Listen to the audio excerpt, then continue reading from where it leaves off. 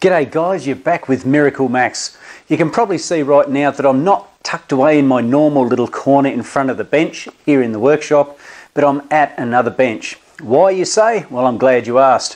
What I want to do to improve efficiency here in the workshop is to get a desktop computer with wireless internet access together with wireless keyboard and mouse, and that way I can tuck them away when I don't need them and they won't take up any extra space here in the workshop.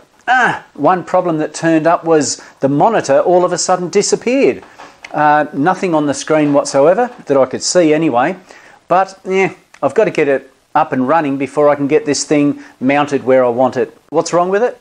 I don't know. Let's have a look at it together.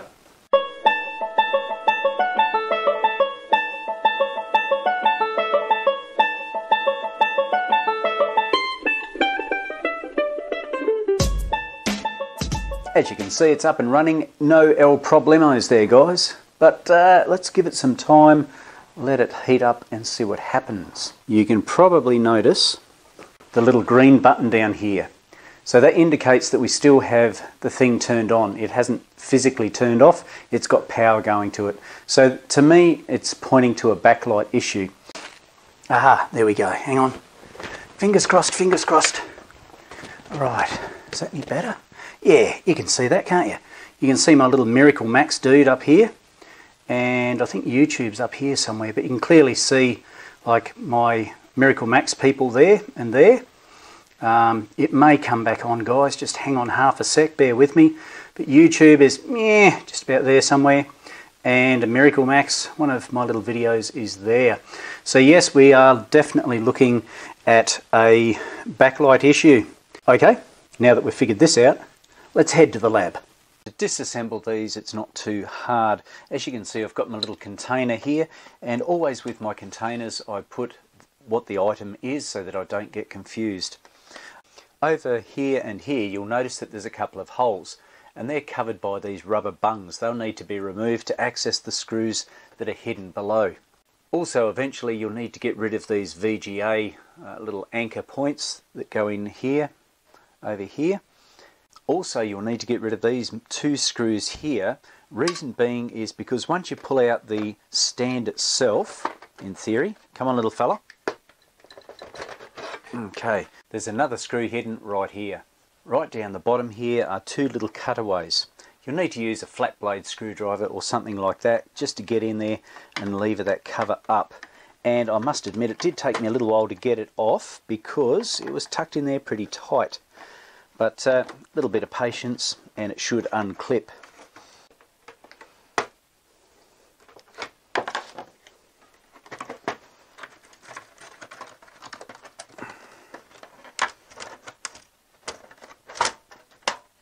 And eventually it should just lift off. And push off the tops there like DOS. As I said before, you're going to have to remove these little VGA anchor points, those little bolts that go in there. Then the whole cover just slides down and comes off nicely like that. You'll also have to remove this connector first. So where do we start? Well, as you know, a good visual is crucial. I'm not sure if someone has been in here before because you can see these little connectors have been numbered, and these are the ones that go off to our backlight. Whether it's had an issue before or not, I'm unsure. Of course, as I said, a really good visual is important. I'm mainly focusing on the capacitors for now, these guys, and sometimes you can see that they're bulged and leaking, etc. I can't see anything wrong with that right at the moment, but I'll check them with my ESR meter and see if there's any issues with that. I don't believe I need to check my main board simply because of the fact that it is powering up and it's staying powered up, but it's a backlight issue. Take off that power supply now. It's been off for a couple of days, so I have no issue about the main filter capacitor being charged. That should be drained, but I'll double check it anyway.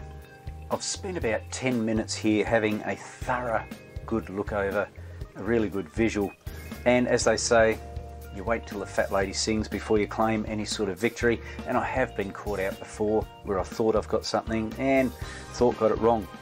But in this case, look, there's definitely a issue with this particular pin here,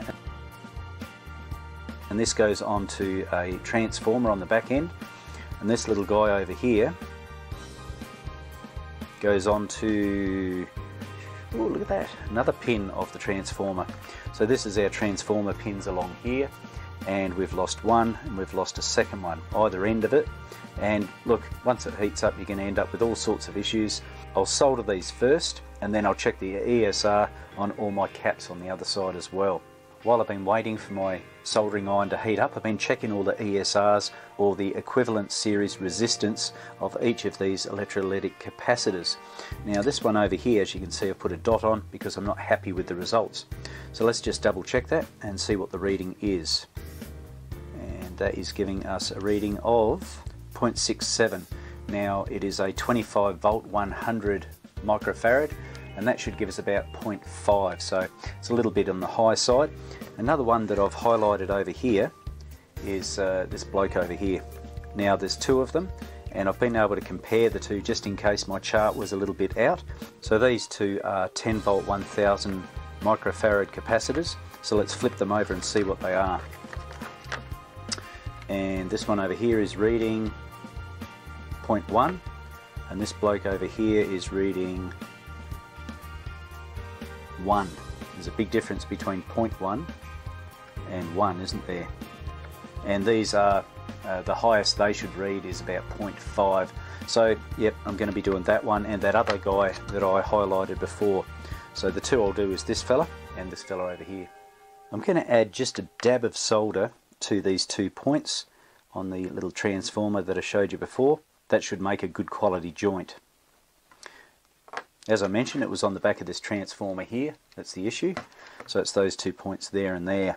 Freshly fluxed up, and a nice hot soldering iron, adding some new solder as well to increase the continuity or the good contact that we have there. And I'd say those 2 points are good. You can see those joints are a lot better than they were before, aren't they? There's no cracking on there, no distortion, and we'll have good contact there, and hopefully that will solve our issue. But in the meantime, I'll get rid of those caps that are dodgy, put in some decent ones. When replacing capacitors, it's important that you choose the correct ones. You can't go down in voltage, but you can certainly go up. So in my case, for instance, I don't have a 10 volt 1000 microfarad, but I do have a 16 volt 1000 microfarad, so that's what I'll be using. And also I have a 25 volt 100 microfarad, so I'll be using that one. So I've selected the two that I need. Let's just see how they compare to the old ones, the ESR on the new ones. Because I've got small brain syndrome as usual, I've actually written down the ESRs of the old ones, the ones that are still on the board. Let's see how they compare to the new ones. Now this fella here is the, what's that, 16 volt 1000 microfarad, so that's comparable to this one here. Let's just see, and we had 0.32 on that one. Let's just see how that compares to the new one. And we've got, what's that, 0.1. Big difference, big difference. Okay, almost 3 times. And let's have a look at this one over here, 25 volt 100, and that fella there registered 0.69 before, didn't it? So what's it measuring on the new one? We're getting 0.2. Once again, that's about 3 times the ESR on the old capacitors, so I'll just solder those in. Just another thing to keep in mind when you're doing electrolytic capacitors is that they have a certain polarity. In other words, they face a certain direction. So if we pop this fella out here, I've already soldered it off the back, you can see there's a white patch over here. So that white patch represents the negative side of the capacitor, so you always want to face it that way. Don't stick it in backwards, she will blow to smithereens. So negative side goes towards that white patch over there. That's ready for soldering. They're soldered in place nicely. You just got to clean it up with a bit of isopropyl alcohol. Make sure that I've got rid of all my flux and that my connections are all good. And the other fella lives over here somewhere. Give him a bit of a tidy up as well. Make sure he's all shiny. Ready for his next day at work. This one over here is that 16 volt one that I did, and of course the other one over here is my 10 volt one. Yep, they came up pretty good.